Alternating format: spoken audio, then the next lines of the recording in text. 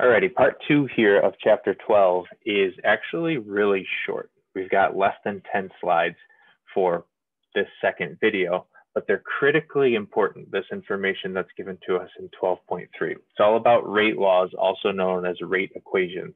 It's what we call this thing shown down here. Yep.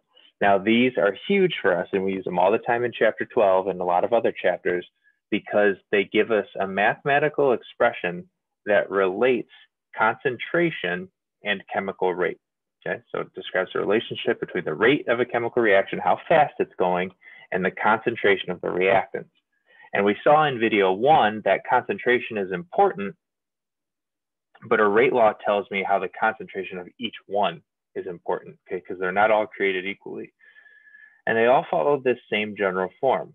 Okay, rate is equal to K. Okay, they all have that K. It's called the rate constant.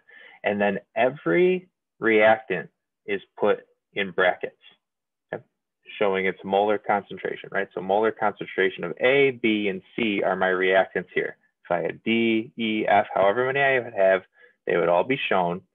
And each reactant concentration is raised to a superscript. Okay? And that's called the order of the reaction. So M, N, P, anything else that would be shown over here would have a superscript as well. And those give me the order of a reaction, which we're going to cover just in a second. Now, there is one situation where a reactant might not appear in the rate law, and that's if it's what's known as zero order, which we'll cover later on, okay? Because anything raised to the power of 0 is 1, and anything multiplied by 1 is itself, so it would drop out. So if P had a value of 0, it was 0 order, for example, and C to the 0 would be 1. So that whole thing would drop out of the equation and we wouldn't even show it. Yep. But that's kind of an exception, not the norm. General formula, rate equals K, concentration of reactants, right? That's molar concentration when we see those brackets, and each of them has a superscript that represents the order. Yep. And that's all pretty much described right here. What I said verbally before, we've got it on slide 21, right? Those brackets represent molar concentrations. The superscripts tell us the order, okay? And what that order represents is how the reaction rate changes as the concentration changes, okay? These things have to be determined experimentally.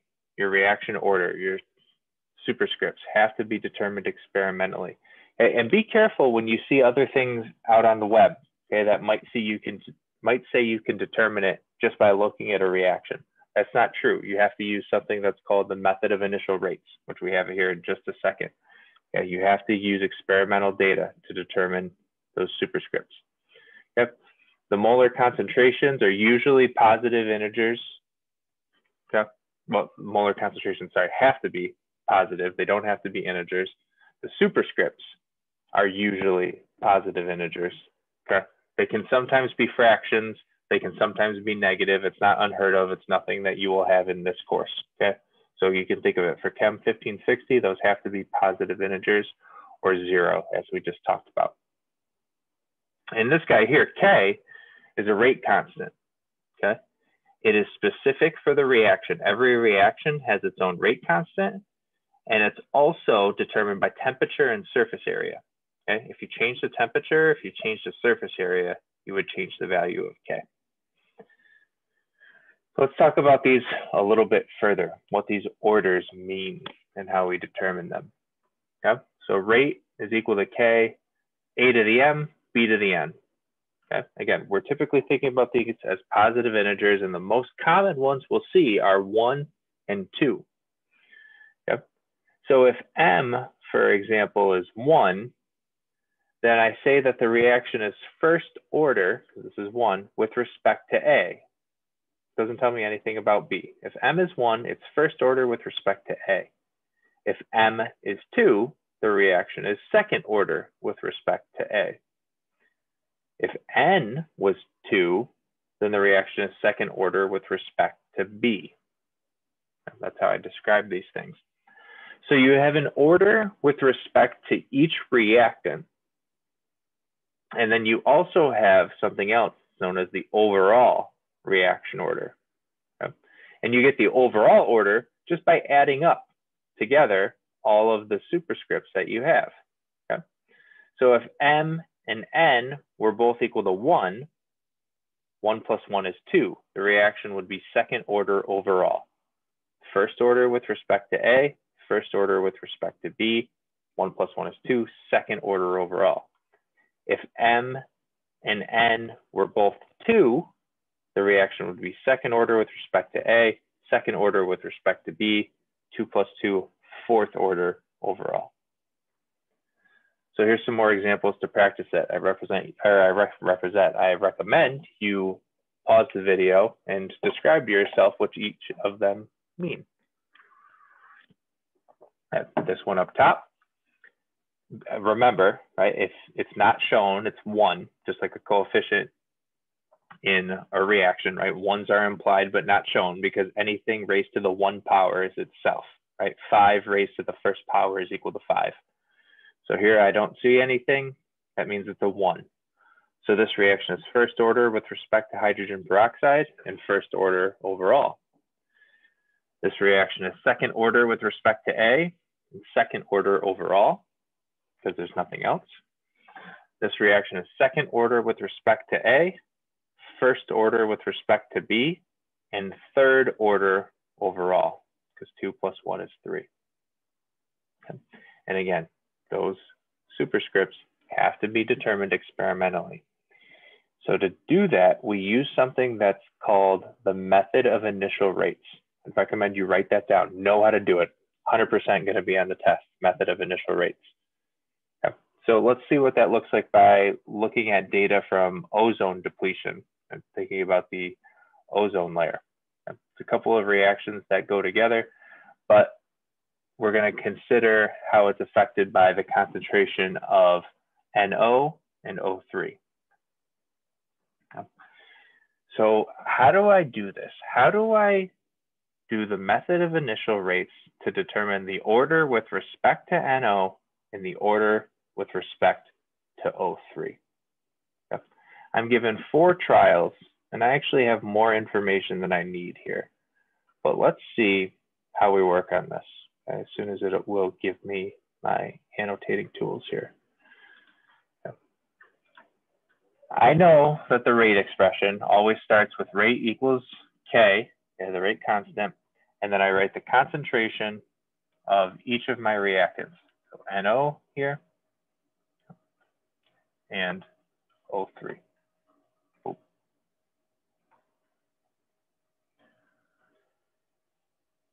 Now that I have that, I'm on my way, but I have to determine, right, the superscripts for each of them. So let's just call them variables for now. We'll call it NO raised to the X and O3 raised to the Y. Okay. In order to determine the overall rate law, I have to know what X and Y are equal to. And I can get that from the information that's shown to me. Okay. And the key thing that you want to do, okay, is to pick 2 trials that are equal to one another, okay, in one of the reactant concentrations, because that's what these 2 columns represent. This is concentration of NO, this is concentration of O3, and then the overall rate. Okay. So I picked 2 things where the concentration doesn't change between them. Okay. For example, choosing trial 1 and 2 works because the concentration of NO stays the same. Picking 3 and 4 would work too because concentration of O3 stays the same. But if I tried to take trial 1 and trial 4 together, that would be a lot harder to do because the concentration of NO changes and the concentration of O3 changes. So pick a pair where one of the concentrations stays the same, and you'll see why here. Okay? I'm going to start with 1 and 2. Let's look at those. Okay. So in that situation now, I'm going to put trial 1, or I'm going to put trial 2 on top. Okay. Do trial 2. Here, rate is equal to K times concentration of NO, which is 1 times 10 to the negative 6. Okay. And concentration of O3, which is 6 times 10 to the negative 6. And again, we called those variables before X and Y. So I put them the same, X and Y. And I put that whole thing over the trial 1, where rate is equal to K times 1 times 10 to the negative 6. And now for trial 1, the concentration of O3 is 3 times 10 to the negative 6. And again, those are raised to the X and to the Y. Okay. So now look at what's left. Okay. With those guys not changing there in the middle, okay, my rate constant is unique to the reaction. So K over K, that's nice because that cancels. 1 times 10 to the negative 6 raised to the X. 1 times 10 to the negative 6 raised to the X. Now those two cancel each other out. Okay? And so now I'm just left with those concentrations of O3 raised to the Y. And that right there, those guys canceling out, is why I always choose two sets where a concentration stays the same. Because now I can continue on, right? I've got my trial 2 on top, and I'm just labeling those off to the side. So trial 2, the rate is 1.32 times 10 to the negative 4th. And that is equal to, goodness, keep getting the wrong one, 6 times 10 to the negative 6 raised to the Y. And then I'm putting that over my trial 1, where it is 6.60 times 10 to the negative 5th is equal to 3 times 10 to the negative 6. Oh, wrong symbol there. Problems with Zoom. Okay, and again, keeping in mind that both of those are still raised to the Y. Okay. But now what I can do, right, is I can factor out that to the Y power. Okay. So I've got trial 2 over trial 1. And I can factor these out. Okay. And now I divide what's left, okay? 1.32 times 10 to the negative 4th divided by 6.6 times 10 to the negative 5th, everything on the left-hand side, right, that equals 2. And then what's 6 times 10 to the negative 6 divided by 3 times 10 to the negative 6? You probably don't even need your calculator for that. It's still 2. Okay. Now raising that to the Y power, and the only reason, or the only way to solve that, 2 equals 2 to the what? Well, Y has to be equal to 1, meaning that this reaction, Y in here, is to the first power. The reaction is first order with respect to ozone. Okay? It's a lot of math. That's how the textbook will show you how to walk through it. As you practice these things, you'll be able to do it a lot quicker, right? You identify what's going on, right? Take 3 and 4 here. Okay, O3 stays the same. NO doubles, my rate doubles. That means the reaction's also first order with respect to NO. Yeah, but I recommend you do the math for that one as well. You should get your final answer for the rate expression here. Rate is equal to K. If I can ever hit the right key, right? NO, O3, they are both to the first power. So the reaction is first order with respect to NO, first order with respect to O3, second order overall. Okay, but try that again. Everything we just did, try it using 3 and 4 to get the respect for NO. Okay, practice, practice, practice will be the key for these things, because I'll guarantee that they're on the test using this method of initial rates. You have to do it in order to determine the orders of reactions. Okay? There are plenty of resources there to practice. You'll have them on your homework as well. Okay, so let's clear those out and carry on here. Okay? And I've already said this a million times, right? Rate laws can be determined only by experiment. You have to get those powers, those superscripts, from experimental data. You can't do it just by looking at the reaction. Okay? So you might see some resources out there that say you can, but there's special criteria that you have to hit for that to be the case. So don't assume. Use the method of initial rates to determine these things. So we finished with units. Okay, you have to have units for a reaction, right? We can't just ignore units now that we've gotten to chapter 12. Okay. So what are the units on your rate constant? Okay. Well, at the end of the day, everything has to cancel out. Okay. So you can do one of two things. You can memorize this, okay, or you can just memorize the table down here. These are the units for K. If it's a first order reaction overall, these are overall reaction orders. If it's first order, your units on K are seconds to the -1.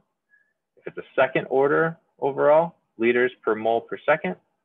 Third order overall, moles to the -2, liters squared, seconds to the -1. Okay.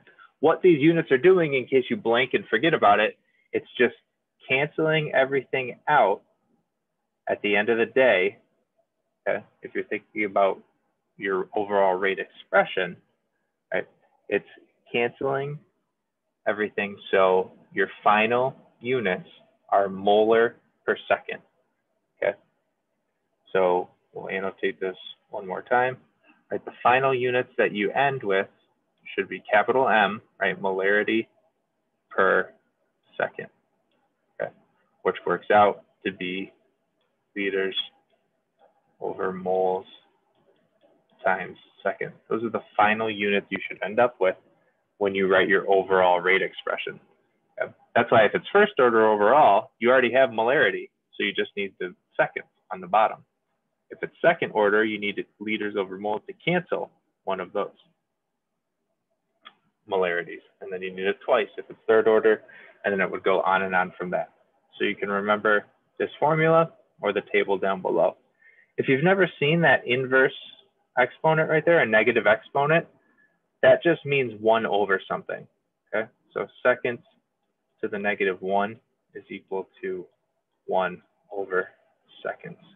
Okay. So don't let those negative exponents up here confuse you. It just means 1 over that thing. Okay. If you had, for example, x to the -2, it would be equal to 1 over x squared. So those are the units. Pale in comparison to the method of initial rates.